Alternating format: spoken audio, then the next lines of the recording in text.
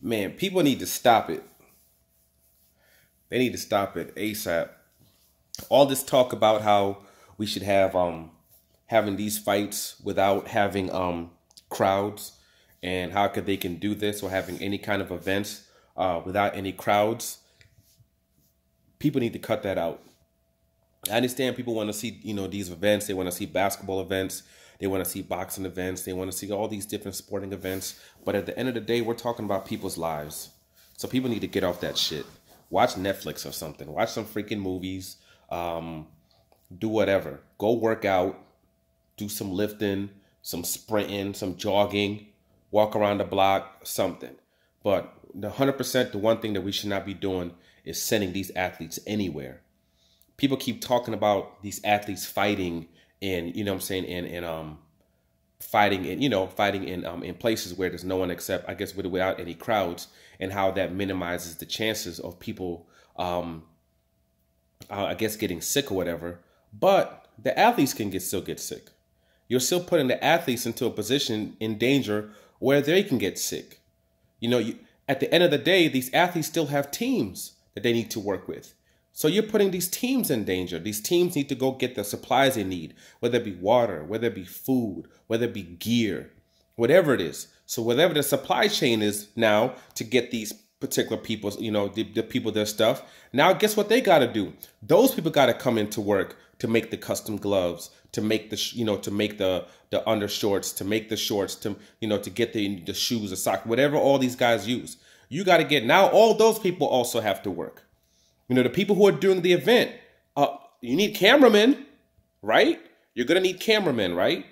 Wherever the event's being held, the venue, you're going to have people work the venue. You're going to have to. The two boxers aren't opening up the venue. The basketball players aren't opening up the venue. The UFC MMA fighters aren't opening up the venue. Now these other people also have to come in there now to open up those particular venues, to get the chairs all set up, to get the whatever they're putting up, a ring put up or whatever it is. That's even more people now that are coming in contact with each other. You know what I mean? They have to get to these destinations, right? This is not the Jetson shit. This isn't Star Trek. We can't just walk into something, press a button, and teleport to these particular places. We can't do that. You know what I'm saying? We can't do that. And I know a lot of people, because a lot of people are talking about this. Like everybody, obviously in boxing is talking about it. And a lot of other people in MMA are talking about it. My friends talking about how, it's not that it should be safe for just a couple of them and they want to fight. They want to fight. They should be allowed to fight. Blah, blah, blah, blah, blah. All this BS. And I'm like, no, they shouldn't be allowed to fight. You know what I'm saying? Dana White should be looking out for those athletes' best interests and the people around them's best interests. These people have to, they got to train. Okay, so now if they're training also, guess what? You got your crew around you. Now you and your crew now have to go back to their freaking families. You know what I mean? When they go to those airports, it doesn't matter if it's a regular airport, if it's a private, if they're using a private plane, it doesn't matter. You're still around the pilots. You're still around the stewardesses. You're still around the freaking, what do you call it? Somebody has to operate those mother effing airports. So you're still going around that people. You're having exposure around a ish load of people. You're having exposure around an ish load of stuff that you're touching. This virus stays on things for 2-3 days, sometimes even longer. Sometimes it could be in certain surfaces, it can stay on it for 7 days. And you're touching these things. You're in planes where the air is being circulated in there. So everybody in there is just breathing in the same freaking air. You know what I mean? You got to keep them in somewhere. You got to keep them whether it be in hotels, whether it be in Airbnb, whatever you call it, those type of things. Somebody else was over there also. Somebody had to set that up. Somebody had to open it up. Somebody had to get it ready for you. So now those people are also in there. Those people are breathing in there. Those people are touching things. And then these athletes are also coming and touching all these things. It's not clear cut. It's not no Jetson things where you're from one spot, boop, to the event, and you're fighting. Along the way to that particular event, you're going to be around dozens, if not hundreds of people where you can get this particular virus. These athletes could have these viruses. The people around them could have these freaking viruses because they have contact with other people on a regular basis. And those people have contact with a whole bunch of other people probably on a regular basis. So you're giving even more and more chances of things happening. Now these athletes get these viruses and they end up not making it because even healthy people cannot make it through this. Okay, this bad assumption people keep making that, oh, you just either you're really, really old or you're really, really young, or because you could have conditions that you don't know about. You know, you could have conditions that you don't know about. Now, people who have just been perfectly healthy that just have died, this thing gets a hold of you, it's your ass. That's it, it gets a hold of you, you could just be done. You know, you could be done. You could just be weakened from, you know, hardcore training or whatever. Your body's just physically just exhausted. It could be anything. You could already been have some kind of light sickness, whatever. Then you get hit with it. Anything. You don't know. You don't know. So now these athletes could get it. They could give it to the other people around them. They could end up giving it to their families. They can end up giving it to their kids. They could end up giving it to their grandparents. Since we want to talk about the young and the old, they have grandparents that they're around. You know what I'm saying? They could give it to their spouses. You know, a dude might be super in shape, but his spouse might not be. His spouse might be on the heavy side. You know, Terrence Crawford's in shape like as hell. His wife is not in shape. She's a beautiful person, nothing negative to say about her, but she, being African American and being overweight like that, she's predisposed her to not making it through this if she gets it real bad. You know, she has a double whammy that's going against her. She's basically perfectly set up to not make it if she gets something like that. So now you're putting him into a situation where now he can get his wife sick, even though he doesn't, it thinks it's a propaganda and all that stuff, and he's brushing off the whole situation. The reality is he would still be putting his wife and he'll be putting his young kids in danger by them having this particular fight.